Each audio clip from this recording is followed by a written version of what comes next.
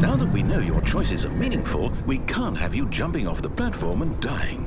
Imagine the main character dying senselessly halfway through the story.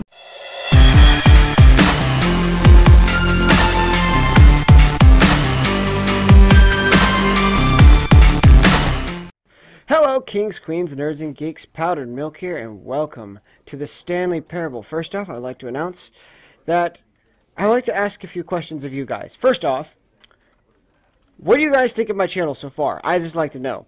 Second, I'd also like to know, what do you think of my new intro I've added into my thing now? And another thing I'd like to ask is, actually, I'd like to know how you guys' day was. That's all I like to ask. I haven't asked you guys questions like this in a while, like, about you guys. How was your day?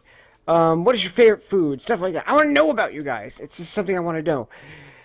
And also, guys, if those of you who don't know what the Stanley Parable is, the Stanley Parable is a choice-based game. Your choices in the game basically decide. And what I plan to do is to make different choices and then continue on with the game based on them. I actually had to switch recording programs because OBS wasn't working with this, so I had to switch to my Screen-O-Matic. So this is gonna be a bit different for me. So here we go. Ooh, yeah. So here we go.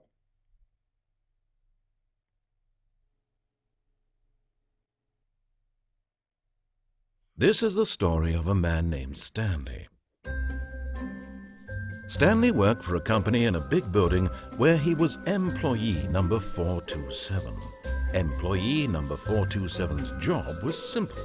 He sat at his desk in room 427 and he pushed buttons on a keyboard. Orders came to him through a monitor on his desk, telling him what buttons to push, how long to push them, and in what order. This is what employee 427 did every day of every month of every year.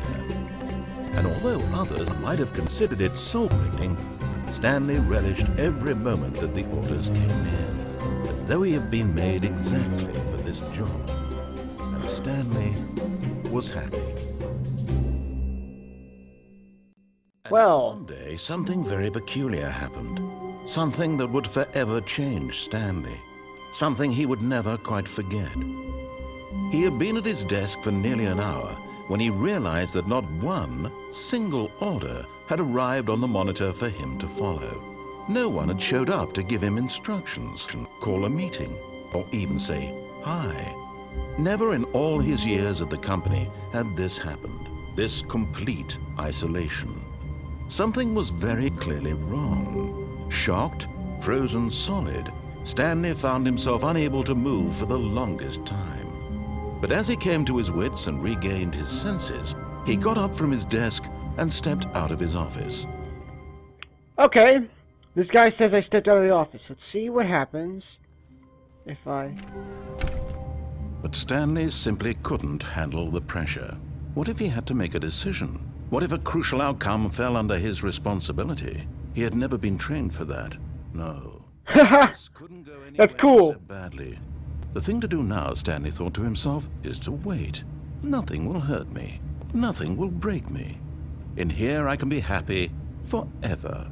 I will be happy. Stanley waited. Hours passed, then days. I can't let... Years gone by. He no longer had the ability to tell. But the one thing he knew for sure, beyond any doubt, was that if he waited long enough, the answers would come. Eventually, someday, they would arrive. Soon, very soon now, this will end. He will be spoken to. He will be told what to do.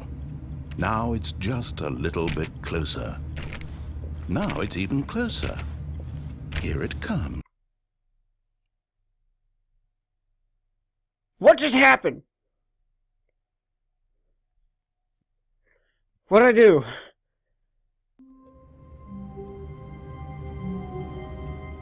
Oh, it just gave me a whole new decision. I just completed one of the outcomes, I think. All of his co-workers were gone. What could it mean? Stanley decided to go to the meeting room. Perhaps he had simply missed a memo. No matter how hard Stanley looked, he couldn't find a trace of his co-workers.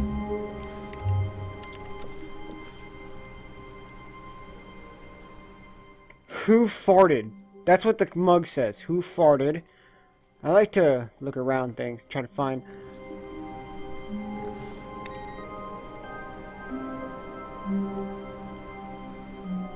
My computer was on for some reason. Maybe there's something about it. This one says...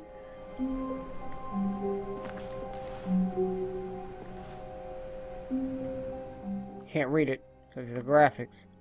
I like what now? Okay. How about if I... Can I mess with this art? Nope. Can I open this door? Okay. What's in here? What is this?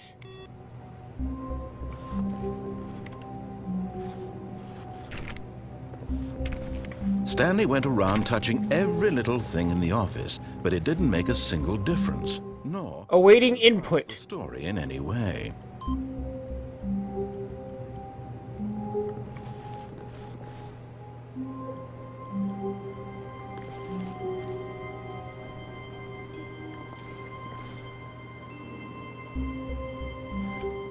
I don't care what you think, man. What's this? I like to touch things. I can't open this. Okay, this is actually,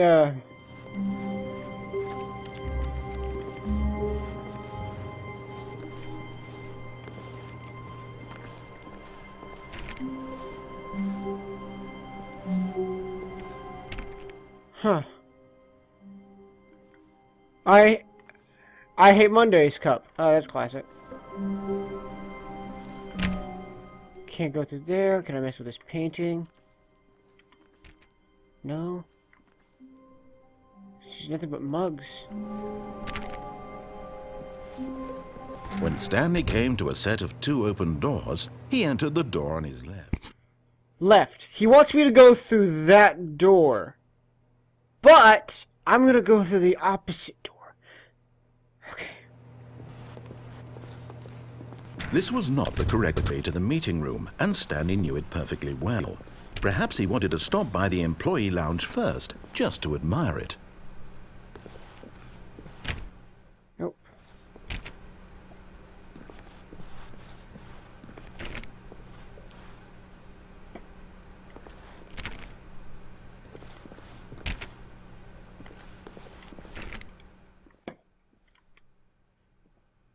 This is kind of like the office in that my character was in. Ah, yes, truly a room worth admiring. It had really been worth the detour after all, just to spend a few moments here in this immaculate, beautifully constructed room. Stanley simply stood here, drinking it all in.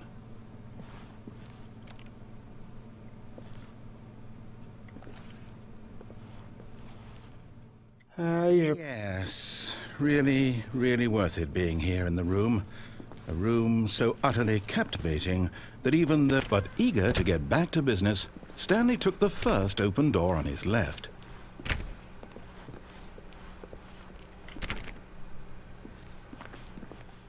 No. Fuck you. Stanley was so bad at following directions, it's incredible he wasn't fired years ago.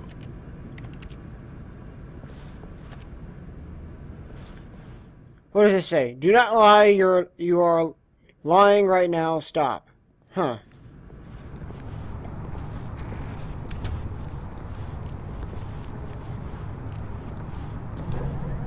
Look, Stanley, I think perhaps we've gotten off on the wrong foot here. I'm not your enemy, really, I'm not. I realize that investing your trust in someone else can be difficult, but the fact is that the story has been about nothing but you all this time. There's someone you've been neglecting, Stanley. Someone you've forgotten about. Please, stop trying to make every decision by yourself. Now, I'm not asking for me, I'm asking for her. This is it, Stanley. Your chance to redeem yourself, to put your work aside, to let her back into your life. She's been waiting.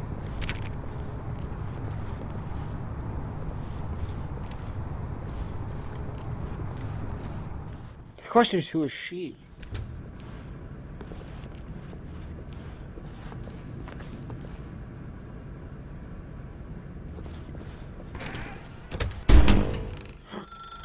That's her, Stanley. You need to be the one to do this, to reach out to her. If you can truly place your faith in another, then pick up the phone. No, I'm not gonna pick up the phone.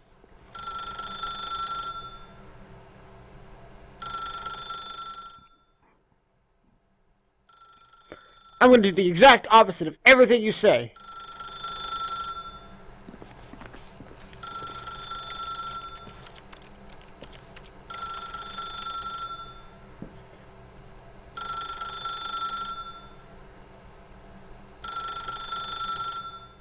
I don't want to pick it up. No, you can't make me.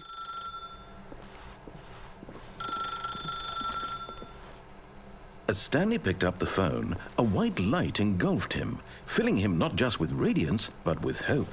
Hope for a life reunited one... Wait. Oh, goodness. Stanley, did you just unplug the phone? No, that wasn't supposed to be a choice. How did you do that? You actually chose incorrectly. I didn't even know that was possible. Well, let me double check. No, it's definitely here, clear as day. Stanley picks up the phone. He's taken to his apartment where he finds his wife, and the two pledge themselves to one another. Music comes in, fade to white, roll credits. Not picking up the phone is actually somehow an incorrect course of action. How is that even possible? None of these decisions were supposed to mean anything. I don't understand. How on earth are you making meaningful choices? What did you... Wait a second. Did I just see... No, that's not possible. I can't believe it. How had I not noticed it sooner? You're not Stanley. You're a real person. I can't believe I was so mistaken. This is why you've been able to make correct and incorrect choices. And to think I've been letting you run around in this game for so long. If you'd made any more wrong choices, you might have negated it entirely. It's as though you completely ignored even the most basic safety protocol for real-world decision-making. Or did you not grasp the severity of the situation? Well, I won't have that kind of risk on my watch. I'm going to stop the game for a moment so we can educate you properly on safe decision-making in the real world. Please observe this helpful instructional video. Choice. It's the best part of being a real person, but if used incorrectly can also be the most dangerous. For example, in this scenario, a hypothetical real person named Stephen has a choice. He could spend years helping improve the quality of life for citizens of impoverished third world nations. Or he could systematically set fire to every orphan living in a 30-kilometer radius of his house. Which choice would you make? Remember that unlike here, the real world makes sense, and at no time should you make a choice that does not conform to rational logic. If you find yourself speaking with a person who does not make sense, in all likelihood, that person is not real.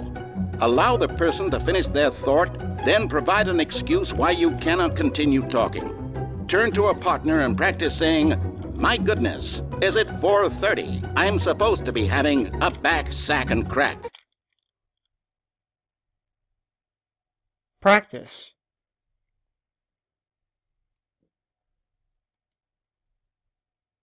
Okay, now it's just loading.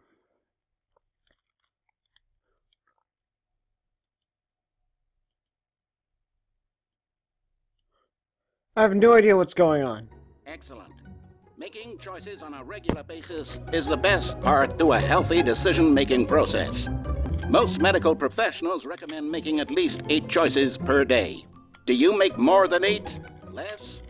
And finally, if you begin to wonder if your choices are actually meaningful and whether you'll ever make a significant contribution to the world, just remember that in the vast infiniteness of space, your thoughts and problems are materially insignificant, and the feeling should subside. At this time, your instructor will guide you in an exercise to test and reinforce the material covered in this video. Welcome back. You may have noticed that this room has begun to deteriorate as a result of narrative contradiction. But not to worry. Now that you're properly informed on good decision-making, we're going to revisit a choice you made just a few minutes ago and see what the correct thing to do would have been. This way, please.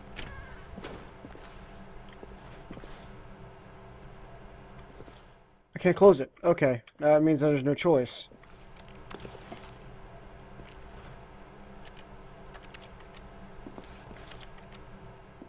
See if there's anything I can do.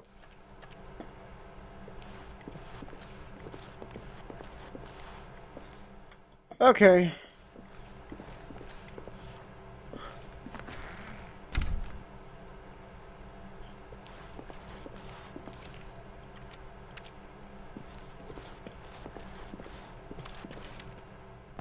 I'm gonna make poor decisions just on you.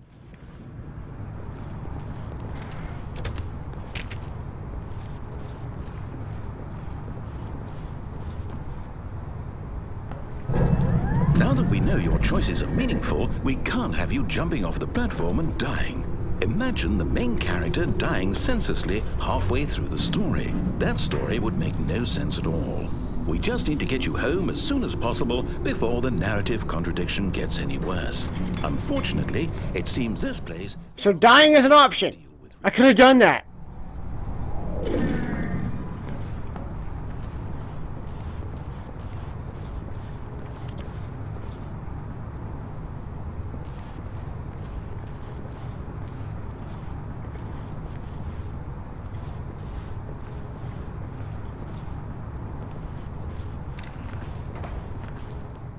They're really making it hard to make decisions, huh?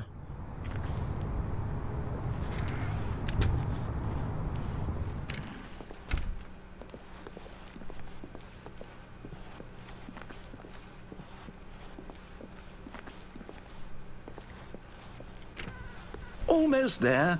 You'll take the door on the left, back to the correct ending, the story will have resolution once again, and you'll be home free in the real world.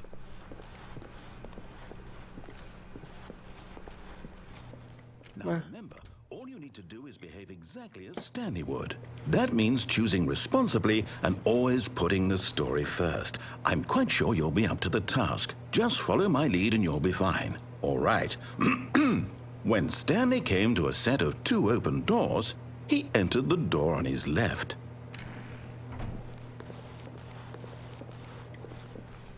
No! Why did you do that? Quickly, hurry back in the other direction. Perhaps we're not too late. Nope, I'm not going to. Nope. I'm gonna stay right here.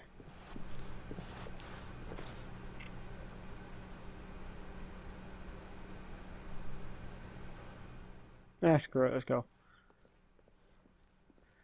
There's nowhere I can go in here, so there's no point standing.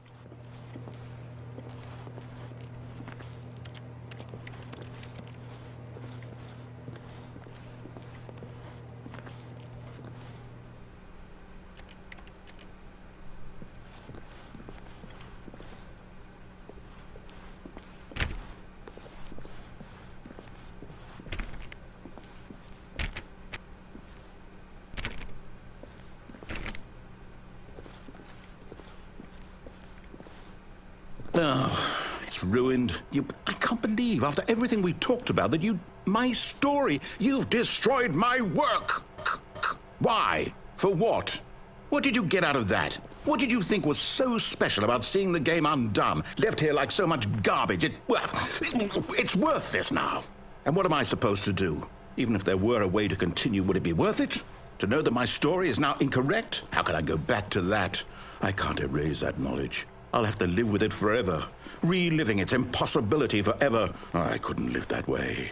Is it better to shut the game down entirely? To willingly destroy all of my work? I don't know. What's the answer? What do I do? What do I do? First there's a way I knew how to jump.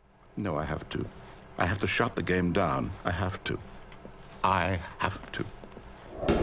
No! No! Whoa!